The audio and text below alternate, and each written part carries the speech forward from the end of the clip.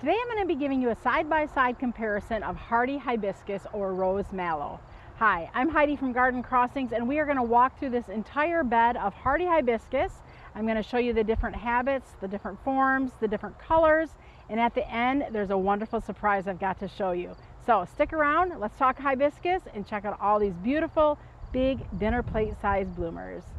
So as we walk through this garden, things to kind of take into consideration are the different colorations of the flowers, the different colorations of the foliage, as well as the habit of the plants. This is a very mature garden here at Walter's Gardens that's showcasing all of their current hibiscus that they carry. So I think it's great to see just side by side what they all look like.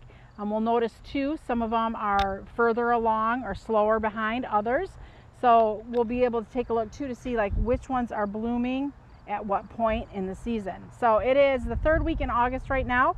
So let's take a look and see what we've got blooming. Some of them too, I will have to say I cannot say the name of because they're in trial. So if I skip over one, that might be the reason why. So we are going to start here in the back. This is Mars Madness. This is a variety that's been around for quite some time. Beautiful big red blooms. Dark foliage, but not as dark as others I've seen. Kind of an older variety, and it has been replaced with many other newer, just better habit, better coloration varieties, in my opinion. Next, we have the Valentine's Crush. This is part of the Summerific series. You'll notice with Valentine's Crush, it's a little bit taller than others here that we're going to see today. A little bit more, it's not quite a perfect round ball. It's a little bit elongated, a little bit taller. Valentine's Crush has got beautiful, beautiful large red flowers with that deep eye in the center there. It's really, I think, a very crisp, clean red colored hibiscus. Next we have Vintage Wine, and this one's a little bit smaller than the Valentine. We have never carried Vintage Wine, so I don't know a ton about it. So we're going to go off of what I'm seeing here. The flowers are a little bit smaller than others I'm seeing. Still a nice looking plant, but maybe not quite as impressive as some of the others we'll see today. Next we have, this one's got really deep, dark flowers. This is called Blackberry Merlot, and this one too, we've never grown this before. Typically we'll stick with the Summerific series, the ones from Proven Winners, although we'll add in a few if we think they're extra special. But with so many in the Summerific series, we don't feel like we need to have 3 or 4 reds if we have a couple of really great reds from the Proven Winners collection. This plant here seems to be quite wide compared to tall. It's about 5 foot tall. But like I said, what really stands out to me is these flowers are so deep red. It's really a very beautiful color of red. Next we have Holy Grail, and I think Holy Grail is just a gorgeous staple. It's got that near black foliage, the really big, deep red flowers. This is part of the Summerific series.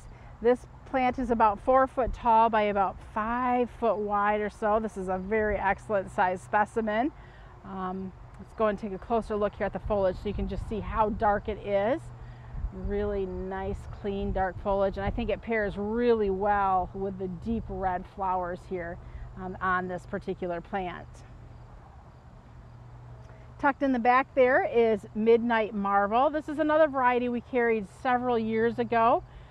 Things that I'm noticing, again, not a bad plant, but the flowers are a little bit smaller than Holy Grail. I would say these would be two that we would compare one to another.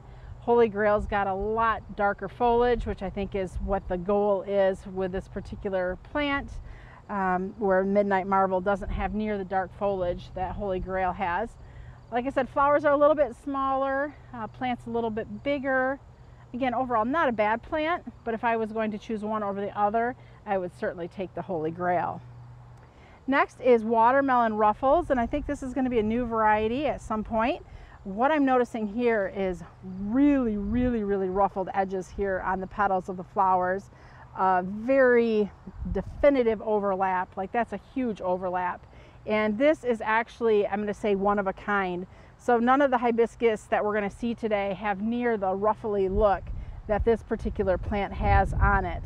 This does have more of that olivey brightish green foliage, so we don't have the dark foliage on this plant, but the flower form is truly different and unique compared to any of the other flowers that we're going to see in today's video. So something maybe we'll want to watch for in the future. Next is Summerific Lilac Crush. This is one of the earlier blooming hibiscus. You can see there's not as much color going on right now because this one was blooming earlier when none of these really had flowers on it. Lilac Crush was really crushing it with a show. Lilac Crush has kind of lavender-ish flowers. Again, the big dinner plate blooms. Again, to a very unique coloration. We're not going to see any other flowers near like this color in today's collection of hibiscus. So it's pink with lavender undertones, really a unique flower color. The habit of this plant is a little bit more upright than it is round. So it's taller as well, so it's about 5.5 to 6 foot tall, but you can see it's got more of that little bit of an upright habit going on. Next we have the Hibiscus Summerific Berry Awesome, and this is one of the ones, I don't want to say the original, but this was one of the first ones in the Proven Winner Summerific collection. Berry Awesome has really nice dusty rose colored flowers, olive green foliage. And one thing I should point out with all of these new introductions is they all bloom from what I like to say tip to toe. So some of the older varieties of hibiscus, all the flowers were just all on top, and when those flowers were done, the plant was done flowering. Where we're noticing flowers up and down the stems of all of these plants, which in turn results in a longer flower, a longer bloom time for these plants. Another fun fact too with hibiscus flowers is they usually only last for about 1 or 2 days before they fall, but that's why it's great and important to have plants that have a lot of flowers, a lot of buds, so that you can enjoy this color for up to probably about 4 weeks in the garden. Candy Crush is another great variety from Proven Winners, part of the Summerific series, and you'll notice with Candy Crush it does have that slightly different habit, being more tall than what it is wide. So it's a little bit more of a columnar shape of the Hardy Hibiscus. Candy Crush has nice bright green foliage. And I don't know, there's just something about this pink color that I find just amazing. It's got a little bit of magenta to it. It's a little bit richer pink. And I think that's why this just really draws my eye. So if we look again, we've got that nice dark eye, beautiful pink petals. And there's a little bit, although it's faint, a little bit of veining of the dark that's kind of extending into the petals of each of those flowers. So this is where I'm saying it's important. So you've got the flowers on the top, but also the flowers are going down the stem, which just means you're going to have more flowers and more enjoyment out of a plant. Next one here, this one is full of blooms, but it's not even started blooming yet. This is called Summer Carnival. And what's unique about this particular plant is it's got variegated foliage. Let's go in and take a closer look. So you can see it's kind of a bi or tri-colored effect with the green, the white, and then just a little hue there of kind of a dusty pink on the edge. But this one has not even started flowering. We have a bud right there. So I'm not even sure what color this is because we don't carry it. Based off of the bud, I'm going to guess it's kind of maybe a red or a deep dark pink. But look at all the buds. I mean, this plant, once it wakes up, it is going to just shine with color. Summer in Paradise. This is a variety that is not a Proven Winner variety, but we do carry this particular one. And I think the reason why this one is one we've added to the collection, even though it's not a Proven Winners, is because this has one of the largest flowers of any of the flowers I've seen so far as we've walked through this bed. Summer in Paradise has the green, olive green colored foliage, but check out that bloom. That is a giant. Nice overlap petals, really a crisp, clean, bright pink coloration. Lovely plant. Let's shake up the color a little bit with a new variety. This is called All Eyes on Me, part of the Summerific series. This will be new in 2024. And let's take a closer look. So this has that green foliage, beautiful overlap petals, nicely kind of ruffled. You can see how that eye extends and kind of bleeds out into the petals. Really a very prolific bloomer. A little bit more on the compact size, so it's not super tall, maybe 3.5, 4 foot or so tall. So a little bit more compact than some of the others we've seen today.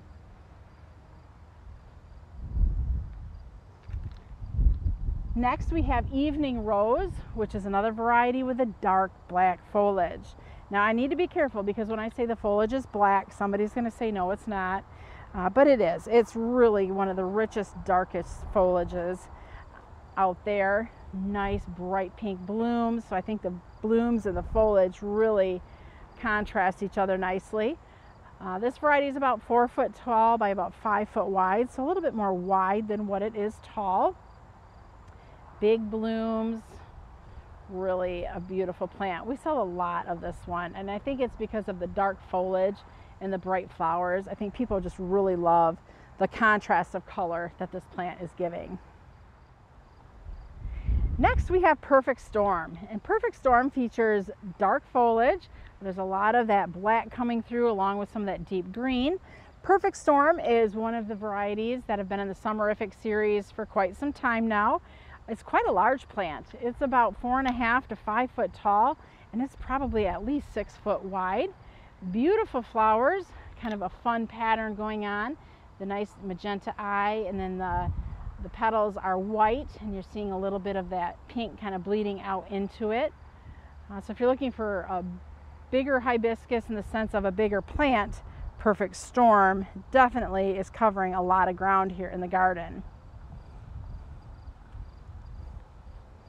Next we have Hibiscus spinderella.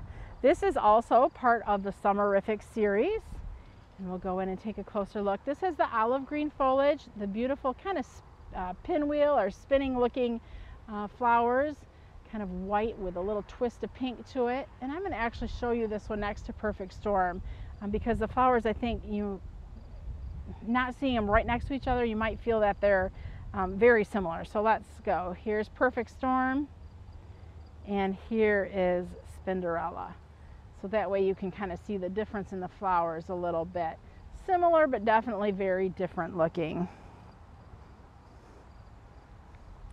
Next we have Starry Night. This is a variety that we've carried in the past that we no longer carry. It's more compact, you can see, than spinderella or than Perfect Storm. It does have darker foliage than either of those, but you can kind of see the flowers are similar-ish looking. So if we had to choose and drop one, we did choose to drop the Starry Night, again, because we are just so impressed with the Summerific hibiscus. Next we have Cherry Chocolate, part of the Summerific series, and this one too has really, really big flowers. Beautiful blooms on it. Again, that bicolor bloom with the white and the pink. This, I would say, for the last 4 we've just looked at, this definitely has the biggest flowers on it. So really impressive bloom size. The habit of this plant, it's a little bit more compact, about 3.5, maybe pushing 4 foot tall, and about 4 to 5 foot wide. Here we have the Ballet Slippers, part of the Summerific series. Ballet Slippers is about 4 foot tall, and right now this particular one is about 6 foot wide. Ballet Slippers, I would say, is the most, let's say, daintiest or fairest of the bicolors. You'll see what I'm saying when we get closer. Really bright green foliage here on Ballet Slippers. Very white flowers with just a kiss of pink, just a kiss of light pink at the tips. So definitely it does have that pink and white going on, but the pink isn't super predominant in this plant. And I think it just gives it, like I said, just kind of a soft, maybe a light feeling. Here's a flower that's opening. You can see the pink is just a little bit more predominant as it's opening. But yeah, as it's fully open, it kind of fades a little bit. Hibiscus buds are really cool. So even before the flowers open, I think they're just they just add such extra interest to the plant. Next one here is Dark Mystery. I am not familiar with this plant at all. So what I can tell you about it is it's got dark foliage. The leaves on this one, though, are not near as serrated as the others we've seen. So most of the others kind of look like a maple leaf type flower leaf form. So let's just go in and show you how it's got the different sticking out there. Where these leaves are just kind of a one singular type of leaf. So, and I'm saying this all wrong on how I should be describing these, but I think you'll get the gist of what I'm saying here. Beautiful flowers, beautiful dark foliage, unique, different looking leaves. But like I said, I'm not too familiar with this particular one. Next, this is a unique coloration. This is the Hibiscus Summerific French Vanilla. And this one here is just starting to bloom. So we're not seeing a lot of color on it yet because it's a little bit later than the others. But where this one is unique is it has really, the vanilla really is a perfect name for it because they're creamy white blooms. So I wouldn't call them yellow because that wouldn't be a very fair description, but a creamy white I think is a good way to describe the color blooms. The flowers are a little bit smaller than some of the others we've seen so far, but the flower color is truly unique. And then with that nice magenta eye, I think that really lets this plant pop, or these flowers pop in the garden. Next we have Angel Eyes, and Angel Eyes is an earlier bloomer, so we're not seeing a lot of color right now. And the reason I know this is an earlier bloomer is because there is not hardly any buds left on this plant, where French Vanilla you can see all the buds still remaining. So that's how I can tell if it's earlier or later blooming. Let's go in though and find a flower on Angel Eyes, because I think this one is kind of cool as well. Really a deep dark eye that bleeds out quite heavily into the white petals. So it's a striking flower, but definitely an earlier bloomer. Edge of Night Hibiscus. Gal, you know, I keep saying this one is the best, this one is the best, but this one is by far the most compact that we have seen so far. This one's only about 3 foot tall by about 5 foot wide, and very, very dark foliage on it. So if we go in, we are not hardly seeing any green. This is definitely, I'm going to say, a true black. And we're not seeing any green. The only green we're seeing is from the flower buds, but the leaves themselves, they are all such a rich dark black. Beautiful bright pink flowers, not quite as predominant of an eye there in the center, but that eye does kind of bleed out into the veining of the petals. But this is definitely a nice compact hibiscus. If you don't have a space for something really tall, this particular one is nice and compact, although it is a little bit more on the wide side. And the one I promised to show you that we're really excited about is new for 2024, Summerific Cookies and Cream. This is the first black leafed hibiscus with a white flower that has no magenta eye. Very compact in size. So this one is maybe 2.5 foot tall right now by about 3 foot wide. Crisp, clean white blooms, no eye there in the center. Really nice deep dark black foliage. And let's just go take a look at this from all angles, because this is really a very unique plant. We have not seen any fully white flowered hibiscus yet in this trial, and this is definitely something different and unique that we are excited for and will be offering in 2024.